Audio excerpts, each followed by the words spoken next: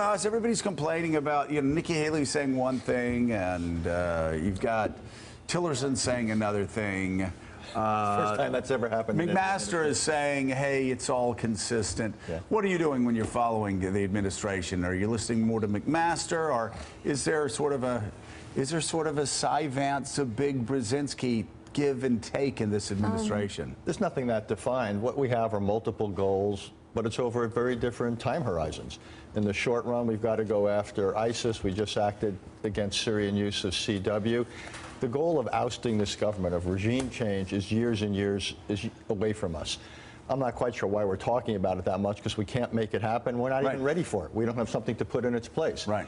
What we should be focusing on now is going after ISIS, making sure the Syrians don't use CW again, and beginning to create a Sunni opposition that can take territory that's liberated in Syria. Yeah. And over the next couple of years, they will be able to perhaps be partners in getting rid of this regime. By the way, for the kids at home scoring with it, CW chemical weapons. I apologize. Not the network. All right, two senior White House aides held lengthy meetings at Mar-a-Lago in an attempt to mend a rift that has caused many to speculate a change in White House staff is imminent. According to the New York Times, President Trump himself ordered senior advisors Jared Kushner and Steve Bannon to, quote, work it out.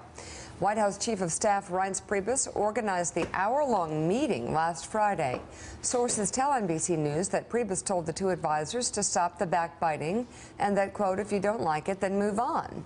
One source says Bannon's message was, quote, Democrats will never run the White House. The comment apparently refers to both Kushner and senior economic advisor Gary Cohn, who are believed to be Bannon's rival for power. He has reportedly nicknamed them the West Wing Democrats. I just get separated this is silly. really quickly. Okay. This is so ridiculous, and the reporting of this has been so ridiculous. Anybody that wants to bet against Jared Kushner and Ivanka Trump need only call Corey Lewandowski. Like, this is stupid. This is some of the stupidest reporting I've ever seen in my life. Where people go, well, the Bannon, Bannon may do this, and we don't really know how this is going to turn out. You do know how this is going to turn out, okay? Jared and Ivanka are going to be there. Steve Bannon is isolated inside the White House. This is, people are going, oh, well, does Joe not like Steve Bannon? No, I'm just telling you the truth. Steve Bannon is isolated now inside the White House. Everybody has run away from him. He made the mistake, and nobody knows why, 2 weeks ago, of starting to trash Jared Kushner and Ivanka Trump. Not a wise move. But he made that move, and he is living with the ramifications of even past allies. So before you write your stories today about Bannon's allies inside the White House, check your sources, okay? And if their last name is not Bannon, the sources are wrong. Bannon's alone inside the White House now, Mark. And the other narrative that kind is of just looks like the Saturday Night Live character now. Patently false, is that Reince Priebus is in trouble, or that Reince Priebus was ever in trouble. And the only reason I'm a little animated here this early in the morning is the reporting was just so wrong. And maybe Bannon was leaking it about Priebus to get the attention off of him. Reince Priebus is going nowhere. Write it down, folks. And Steve Bannon probably going somewhere, or he will do what Kellyanne Conway did and just sort of slip into the woodwork of the White House and never be seen or heard from again. There's a lot of chaos in this White House, and one of the things Reince Priebus has done quite well is just get things up and running. The flow of paper, the flow of personnel, relations with the Hill, and that's badly needed, and there are a lot of people in the White House who see that he is doing that work and that needs to be done. All of this, the personnel stuff obviously is important, and it's interesting to people. They've got to decide what they're going to do now. They've got a 2-week congressional recess. They've got a legislative agenda that's, what are they going to do about health care? What are they going to do about taxes? That is, to me, the big question is how people like Jared Kushner, Steve Bannon, who are still there today, how do they get the legislative agenda up and running? Is it ideological, or is it just practical? Well, and this is why it matters, okay? This isn't just palace intrigue.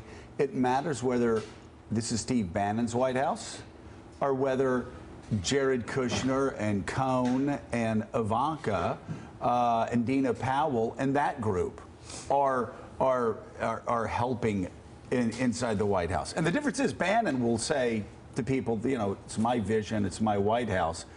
Jared and Ivanka and Gary Cohn and Dina Powell will say it's Donald Trump's White House, Well, that's which where is the difference. Bannon really does think that he created Donald Trump. Well, that's the most interesting aspect of the story, and it gets to the most endlessly fascinating topic that all of us witness each and every day: human nature.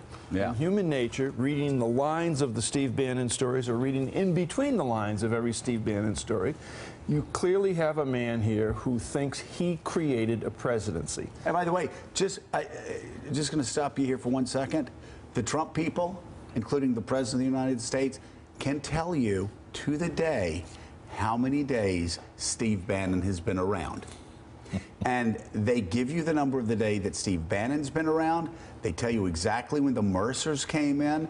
All of these Johnny-come-latelys that claim they created Donald Trump and everybody around Donald Trump will say, oh, Steve Bannon created me. Oh, he was around for, and then they'll give the number of days. So that's at one level, and then you take the jump into the White House, where you now have President Donald Trump, and you have Steve Bannon, still, again, human nature, thinking that because he created the presidency, it's now his job, and he has the authority to mold and manipulate the presidency. And yet, in terms of creating the presidency, all of us were present on that day, that night in Manchester, New Hampshire, freezing cold night when people weren't coming out of their homes, and yet 6,000 people showed up at the Verizon Center on Elm Street in Manchester.